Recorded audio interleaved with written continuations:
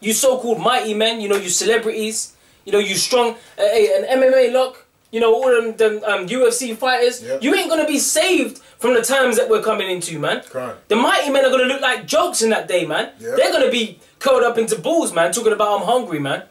Alright? Hey, them men in that day, they ain't even going to be men, man. Them mighty men ain't going to be shit in that day.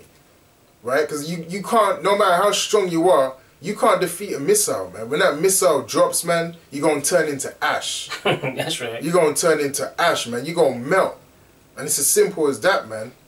that bodily strength ain't going to help you in that day.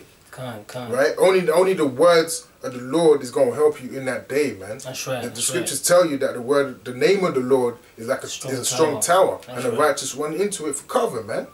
Right, so that's why we gotta stick to this word, man, because that's the only thing that's gonna benefit us in these days, man, in these dreadful days that are coming.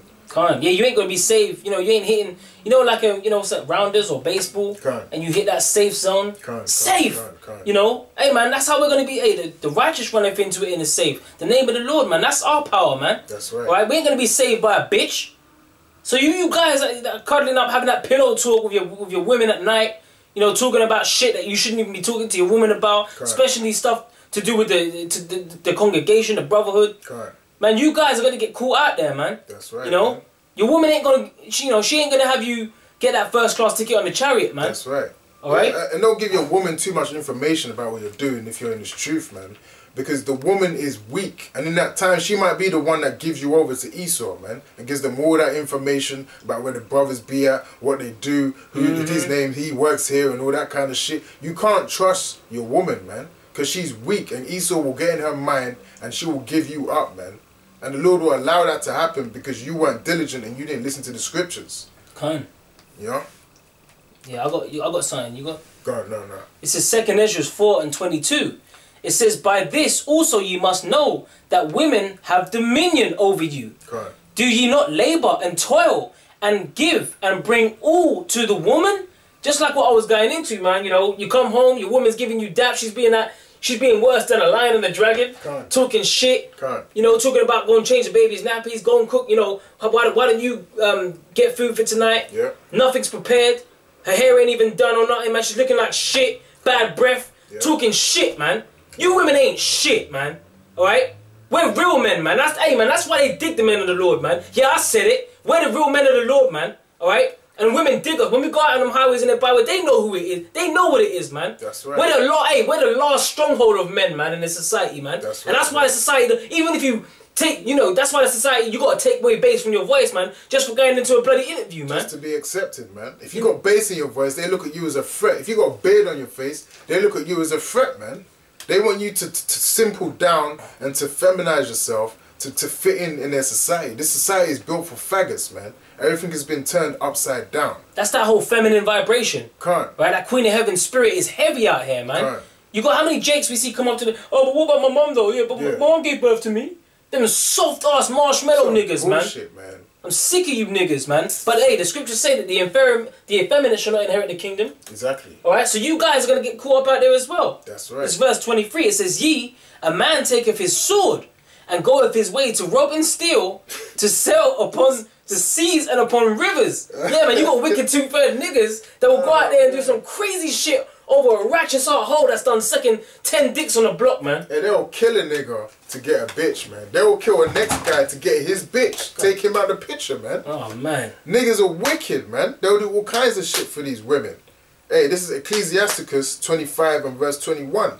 Stumble not at the beauty of a woman, and desire her not for pleasure, man. Oh, man. And it's the most beautiful ones that are the biggest demons as well, man. Because how many guys you got that are groping over them, man? Giving them play, giving them attention. And we were talking about it in the car, man. Like, even the fat bitches get play, man. Yeah, even the fat bitches get, they be walking down, you know, with a little purse or giggling.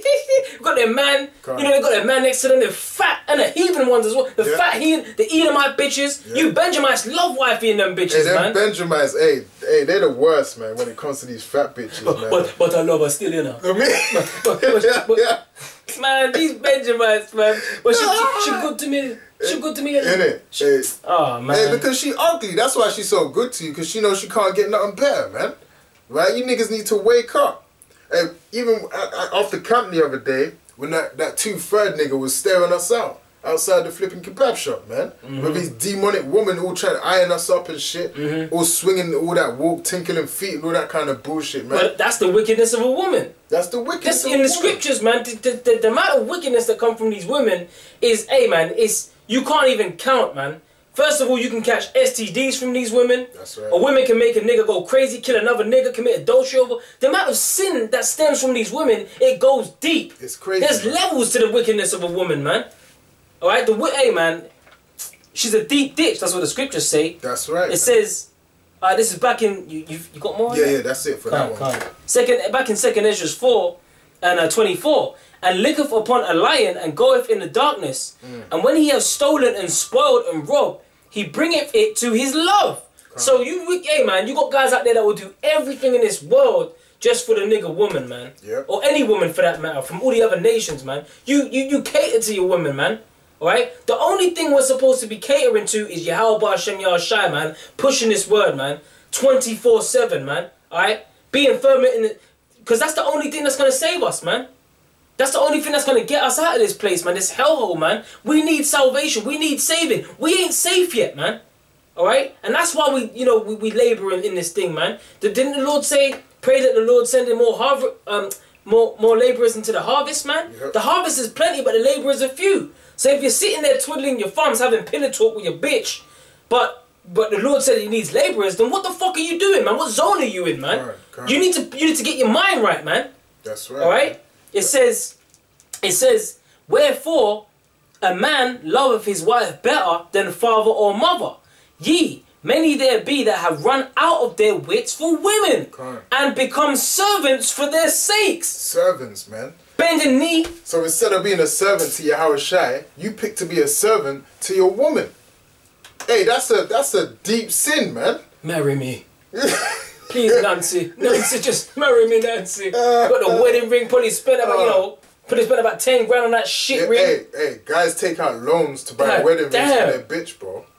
Right? They will take out a loan, a 10 grand loan, to buy their bitch the baddest wedding ring with those diamonds, man. And diamonds ain't worth shit, but to your woman. But you know what that's going to do? That's just going to further aid to the adulterous whirlpool, man. Because the next man will look at that wedding ring and think, shit, she got it made. That's right. Look at that wedding ring, yeah, she got a man, but I could take her, though. Because wicked niggas like doing that shit, man. Doing that shit. You like doing that shit. You like taking other men's women, man. But the Most High's going to deal with you, man. That's right. Yahweh Shai's going to fucking slay you, man. Alright? You wicked ass adulterous bitches and niggas, man. And you niggas that take other dudes' wives, you're really a faggot, man. Because the scriptures tell you that when a guy has a wife, you become one flesh. So you want to fuck another guy's wife, you're basically fucking the dude.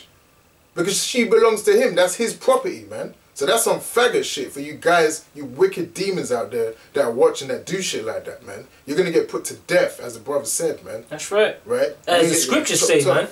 The scriptures, hey, the Lord ain't playing, man. That's right. The Lord ain't playing. You got more on it? Yeah, that's it, Ark. Yeah, this is on to verse 27. Still in 1 Ezra 4 and 27. It says, many also have perished, have erred and sinned for women. Correct. And now do ye not believe me? Is not the king great in his power? This is the example that we was talking about on the king, man. Yeah. Alright? Do not all regions fear to touch him? Yet did I see him and Apame, the king's concubine, a daughter of the admirable Bartacus, sitting at the right hand of the king, and taking the crown from the king's head, and sitting it upon her own head, and also struck the king with her left hand. Playing around with a king, man. Hey, a king is in that position for a reason, man. A king is supposed to be feared. A king is supposed to maintain order in his region, man. Whatever land that he's ruling over, he's supposed to be... Like, when we're kings and priests, man, in the kingdom of heaven, hey, man, these women ain't going to be acting out of order, man. Alright? Fear is going to be instilled, man, across the board, man. And especially these heathens, man. They're going to know to come up to keep the Feast of Tabernacles, man. Because if they don't, hey, man, the king's going to put down that judgment, man. That's right. And that's coming from the higher up all the way on down, man. From Yahweh all the way through to Yahweh Shai, the 12 apostles, on down, man. And that's it. Alright? And 144,000. And then, hey, that's it, man. That's the order of things, man. Alright? But when you don't have order, that's when you have things, that's when you have these women bucking up, man. Trust me. Alright? It says, And she also struck him with his left hand, man. Toiling around with the king, taking the crown off of his head. You know how they all play, you know, all flirtatious. All of that. You know, she's probably looking all good and shit. Got the right curves and that. So he's all gaping at her. And that's you wicked ass niggas, man. A lot of you gonna die for your women, man. Yep. Gonna die because they're really spiritual. That's what they're doing to you. They're taking your crown that Yahweh Shai was gonna put on your head if you would endure to the end.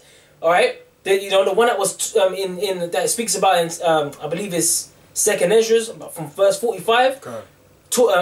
Ezra's asked who was the man that was taller than all the rest. That was Yahweh Shai, man. That were putting crowns on the head that the men that stood stiffly for the name of the Lord, man. Yeah. Right. But by you guys falling for your women and serving your women, that's like them taking the crown off of your head, man. Yeah. Spiritually, that's why the Lord puts these things in the scriptures, man. You right. got to be a seer. You got to have the vision, man. Understand that these women are taking your place on the chariot and taking your name out of the book of life, man. That's right, man. You know, it says, it says, and yet for all this the king gaped, you know, and gazed upon her with open mouth. Did we just say that? He had it open God mouth. damn. Literally. It says, if she laughed upon him, he laughed also. So he's following after his bitch, man. Yeah.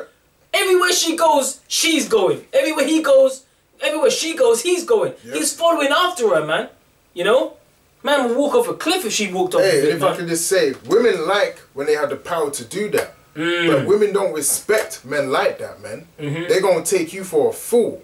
A real woman likes to be told what to do.